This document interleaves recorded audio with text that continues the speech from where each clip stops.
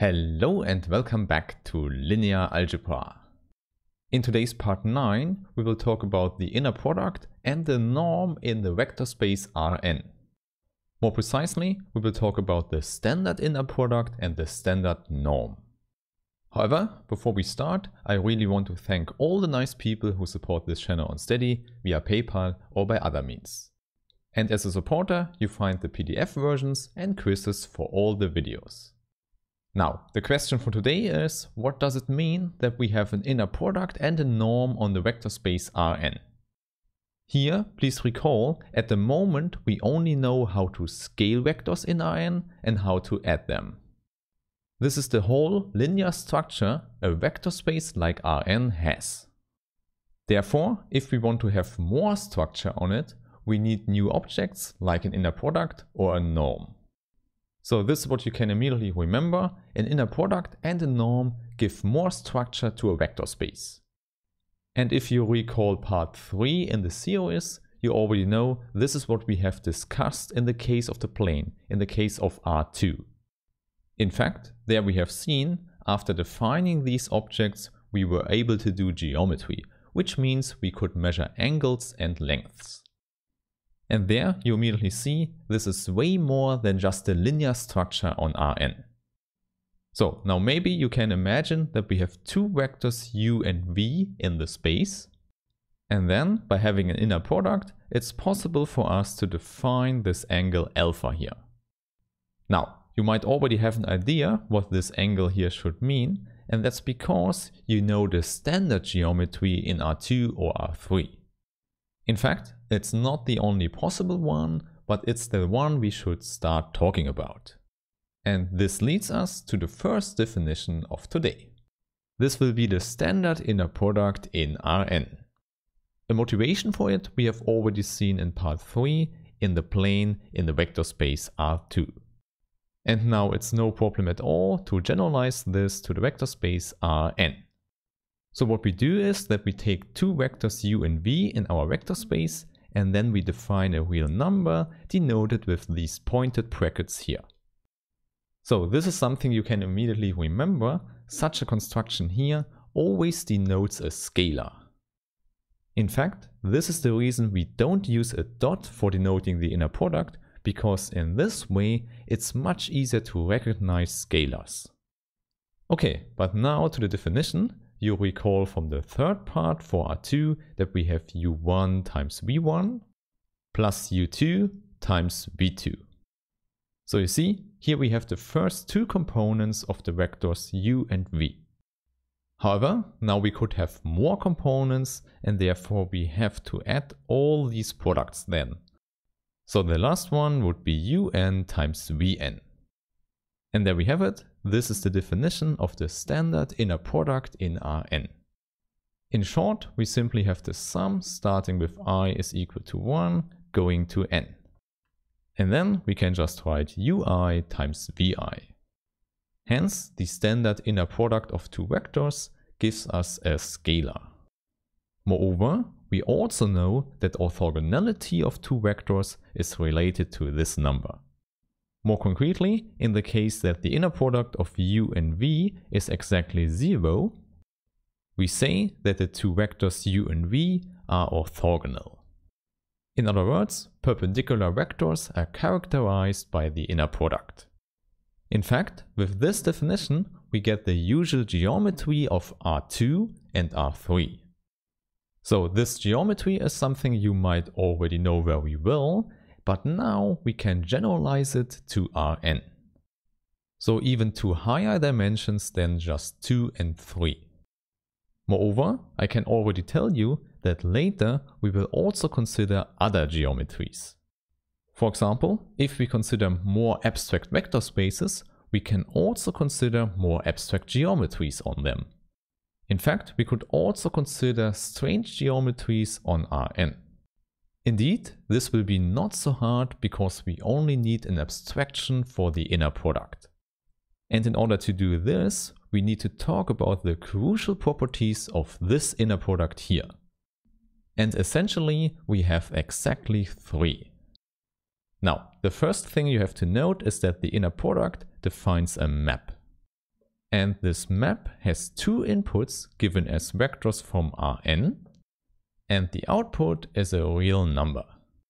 So usually we just denote the map by the pointed brackets, where we use dots for the inputs. And now this map that is defined by the sum above has three properties. First, it's easy to see if we put the same vector left and right, we cannot get out a negative number. This is simply because we sum up squares in this case.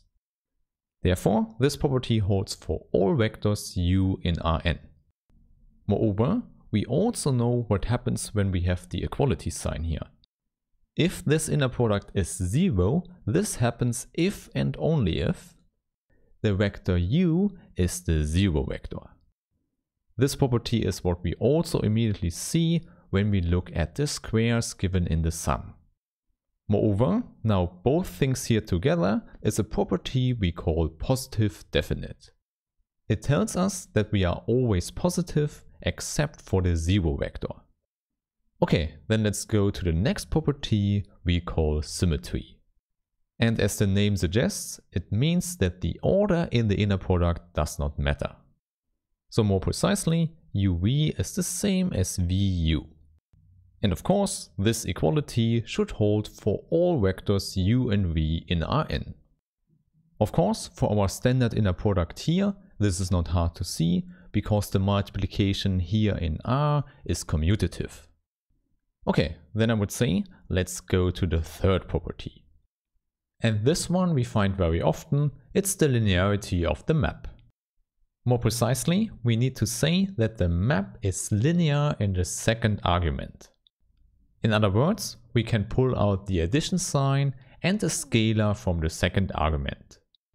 Now, this is an important property we will talk a lot about in the upcoming videos in linear algebra. So maybe not so surprising, linearity has something to do with our structure of the vector space, namely the addition and the scalar multiplication. Now, in this case, we have that the inner product of u with v plus w is equal to the inner product u with v plus the inner product u with w. So this is what I mean when I say we can pull out the addition sign. However, please note here, this on the left hand side is the addition of vectors, and here we have the addition of two real numbers. Now, in a similar way, we can pull out the scalar lambda here, which means it's lambda times the inner product of u with v. Okay, now of course, these two equalities should hold for all vectors u, v and w in Rn and all scalars lambda in R. Okay, now one important thing you should remember is that we have formulated this property here in the second argument. However, this pulling out of the addition and the scalar multiplication also holds in the first argument. However, we don't have to formulate it because it follows immediately from 3 when we combine it with 2. In other words, the symmetry gives us this linearity in both arguments. In summary, these are the important properties of our standard inner product. And indeed, this helps us to measure angles, like we have seen in the orthogonality. In addition, it also allows us to measure lengths. And this leads us to the next definition, the definition of a norm. And indeed, this is what we can do for any vector u in Rn. In fact, the notation for this you already know from part 3, we use double lines around u.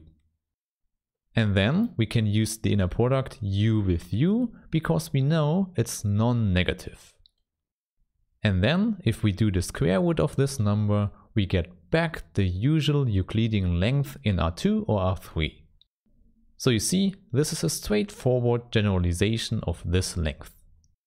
In other words, we have the components of u squared, added, and then taking the square root of the number. For example, in R2, you know this formula when you talk about the Pythagorean theorem. However, now here in general, for vector u, we call this the standard norm of u in Rn. And sometimes it's also called the Euclidean norm. Hence, this is what you can immediately remember we use a norm to measure a length. Now, this is important because we will generalize the notion of a norm in later videos. We will see that as for an inner product, we can do this in a completely abstract way. However, before we do this, I would say let's first look at some concrete examples. For example, we could look at vectors in R4. Here, u should be the vector 1, 0, 0, 1. And v can be the vector 0, 2, 0, 0. Now, the first thing you should note here is that the inner product of u with v is clearly 0. So we say, in R4, these two vectors are orthogonal. Therefore, if we would visualize them, we could do it with a right angle. Moreover, in this picture, we should also respect the different lengths the vectors could have. In this sense, we need to know the norm of u and v. In fact, this is not so complicated, we just have to take the square root here of 1 squared plus 1 squared, which is simply the square root of 2. On the other hand, the norm of v is even simpler to calculate. We just have the square root of 2 squared, which is obviously just 2. In other words, v is longer than u. Okay, so now you see, even in such higher dimensional spaces like R4, we are able to talk about lengths of vectors. So such abstractions like this one really help us to generalize concepts. Indeed, this is what we will do throughout the course. However, before we do that in more detail, I want to tell you about another product we have in R3. So this is a very special product and we will consider this in the next video. Therefore, I really hope that I see you there. Have a nice day and bye!